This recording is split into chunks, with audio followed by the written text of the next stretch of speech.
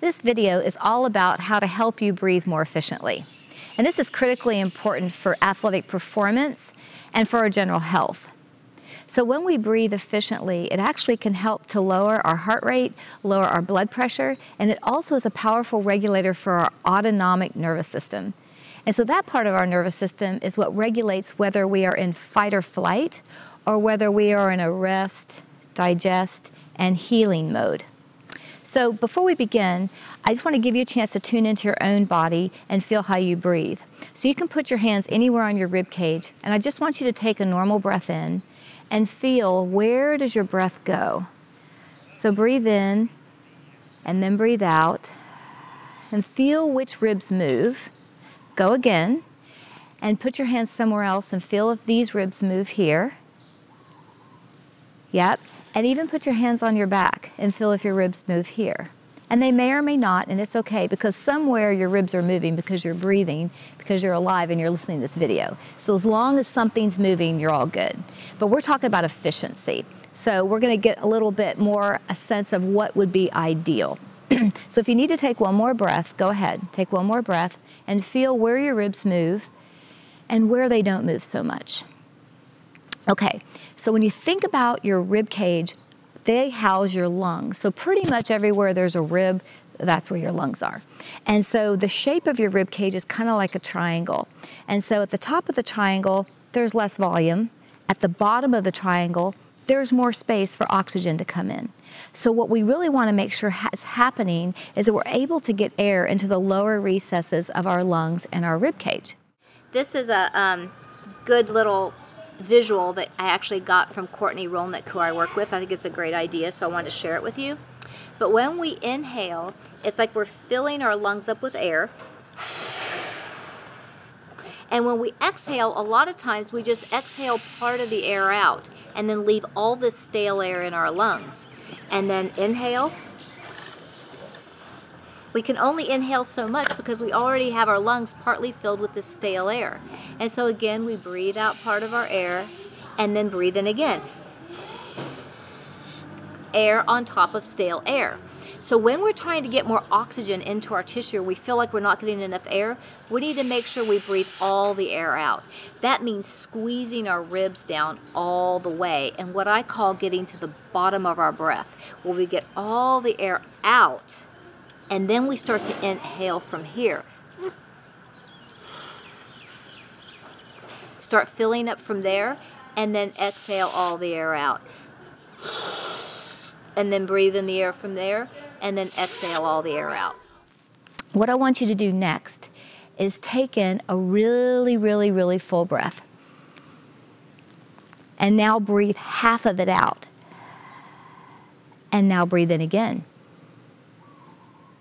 And now breathe half of it out. This may actually, keep doing this as I talk, this actually may be somewhat familiar for some of you. I can tell you that so many of my patients that come in actually breathe like this, and I call this breathing at the top of our breath, where we're breathing all the way in, so we're filling up our lungs to their fullest, right? All the air's in, but we only breathe halfway out. And actually, it's more shallow, right? Because that's where our lungs have the less amount of volume. So what I want you to try now is I want you to breathe all the air out. So focus on your exhale and breathe all the air out. And when you think all the air is out of your lungs, keep breathing out more. And now just bring in as much air as you need at this moment. None of us are probably running, so we don't need a ton of air. Just let whatever your body wants come in. There's no rules on that. But when you exhale, get all the air out. If you need a little help with this, you can make a hard S, like a S. When you make a really hard S, it recruits your abdominals, your obliques. Your oblique muscles are part of your exhaling muscles, as well as your intercostals, the little guys that are in between your ribs. And when you make that hard S sound, it really helps to bring your ribs together and help you to get to the bottom of your exhale.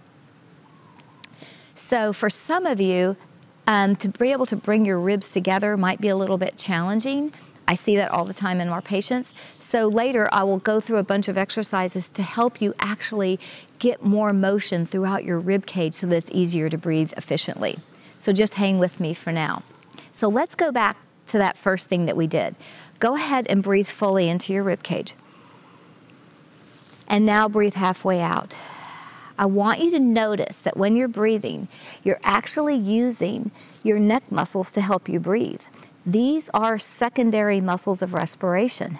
When we are sprinting, when runners have exhausted themselves and they're putting their hands on their head, trying to get as much air in as possible, that's when these muscles are very relevant and very helpful to help us breathe. That's when we want to use them. In day-to-day life, we want to be more at the bottom of our breath. We want to get that full exhale so that all the air, or most all the air, is out, so that we're breathing from here to here. When we're here, we're able to be more in that parasympathetic zone of our autonomic nervous system. When we breathe all the air in and we only breathe out halfway, we're more in that sympathetic state of our nervous system. And this can actually lead to having more anxiety and more stress and less well-being. When we are sympathetic, we have a lot of stress hormones pumping in our body, a lot of cortisol, epinephrine, norepinephrine, which is adrenaline, and our poor adrenal glands are working like crazy to pump out these hormones because they're stimulated by the fact that we're kind of breathing a little bit more shallowly. And I'm sure many of you are aware, it's a hot topic all the time, is about how stressed we are in our society. So what if, in 1 second, we could have a reset, where all we would have to do is one thing to bring ourselves into a greater state of calm within our nervous system. That reset is a full exhale. It's coming all the way down. So let's do that again. Wherever you are in your breath cycle, go ahead, take a little bit of air in so you can really feel yourself exhale. Bring all the air out, bring all the air out. You can make the hard S. And the trick is when you think all the air is out, keep going.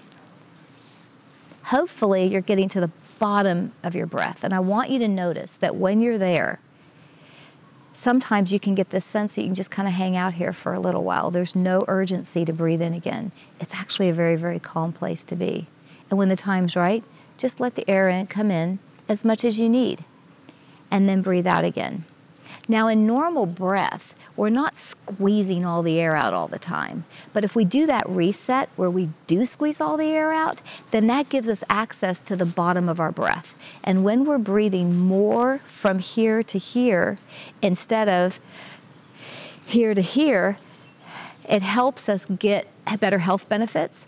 And as an athlete, it helps us get more oxygen in. Helps us get more oxygen in for our muscles, obviously, and then for our brain for greater clarity. And that's a great thing for all of us. So I want to say more about how we breathe. When we inhale, our breath should actually start in our lower abdomen. So put your hand on your lower abdomen and also on your chest. And feel when you inhale, your breath should actually start in your belly, and then when you exhale, it's the first place to move as well. Your belly will come in. When you inhale, your belly should come out a little bit, and when you exhale, your belly should come in a little bit. So why this is because you don't have a lung here, your lung's in your rib cage, right? So your diaphragm is like a big parachute, goes straight through our body, very powerful muscle, and when you inhale, it contracts and it pulls down to create a vacuum to suck oxygen in. So when it comes down, it pushes on our internal organs and pushes our internal organs down, which is what makes our belly come out. It also pushes down on our pelvic floor. And so you may be able to feel that when you inhale, your pelvic floor actually responds and feels like it has pressure that comes down. And when you exhale, your pelvic floor comes up.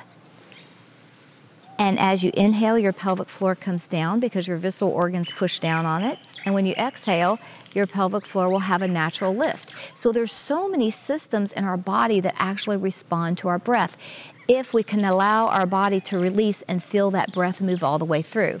I used to wonder in classes when they would say, feel your breath in your toes. I would be like, I just don't get that. We do not have a lung in our toes. And so our breath doesn't go there in terms of our actual oxygen through our blood, it does. But the reverberation of movement goes through our body, and breath also has an energetic quality to it that sources us and that moves throughout our body. Our breath is the first thing that starts our life, and it's the last thing our life ends with. And so it's so important to be having this conversation about the quality of our breath, because it truly can impact the quality of our life and our health. So back to this. Put your hand back on your belly, your hand on your chest. When you inhale, your belly should come out a little bit, but not all the way. If you do have your belly keep going, it will actually take away from how much you're able to get air into your lungs. If I take my belly and I just inhale, I've actually limited how much vital capacity I can get into my lungs. If I let my breath start here, and then I immediately come into my side ribs and let them start to expand and then come down, that's where I'm going to get more oxygen delivery into my circulatory system.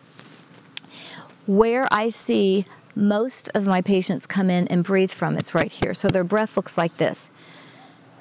And remember, again, that's in the more narrow part of our lungs.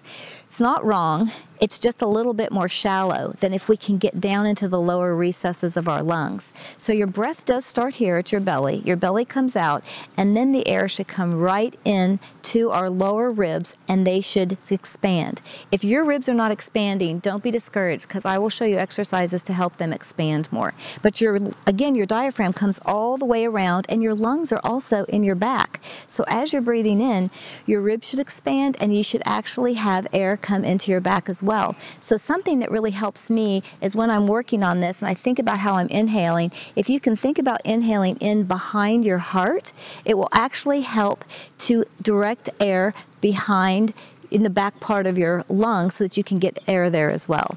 And so then when you exhale, all the air wants to come out, your ribs want to come together, just like that. And so this is the 1 second reset. All we have to do anytime during the day is just do a full exhale. You can do the hard S if you want, the S, to really recruit those muscles to help us expire, all the way down, get all the air out. As soon as we do that, then we can just breathe normally. But we have access to the bottom of our breath. And remember, it's at the bottom of our breath that we're able to access that parasympathetic part of our nervous system that allows us to rest, be calm, think more clearly, help make better decisions so we're not quite reacting to things, we're actually being able to respond to things. And it helps us heal. Being in a parasympathetic state is critical for digestion. So many of my patients are not absorbing their nutrients, they have leaky gut, things like that. It helps our digestion actually to be more in a parasympathetic state instead of more shallow breathing sympathetic state. And it helps us heal. When we are parasympathetic, the neurotransmitters and the hormones that get released that are important for healing occur in that parasympathetic state. It also helps us with sleep, and sleep problems are so rampant in our society. Spending more time getting down into that bottom of our breath and that parasympathetic part can actually help us with our overall tension in our body and to allow us to even sleep better. So I really encourage you to you could set a timer on your phone, or every 20 minutes, just do a 1 second reset where you do a full exhale all the way out. Again, it's not normal every breath to just crank all the air out, but we just do it once, every now and then, to get back to the bottom of our breath. And those of you who are runners, if when you're running, you can be focusing on your exhale, not your inhale. We all tend to think, okay, I need more air, and we keep just breathing in, breathing in. We tend to breathe in on top of a bunch of stale air in our lungs. When you're cycling, when you're swimming, when you're skiing, when you're surfing, think about breathing when you're surfing. I can't tell you when I'm surfing how many times I hold my breath, pop up onto the board, and I'm so psyched, and I'm just holding my breath. It's like I've really been thinking about all the air out, because you will breathe in. We don't even have to think about breathing in, it happens. But our exhale is critical, and to get all that air out will make a big difference in your life and in your health and your well-being.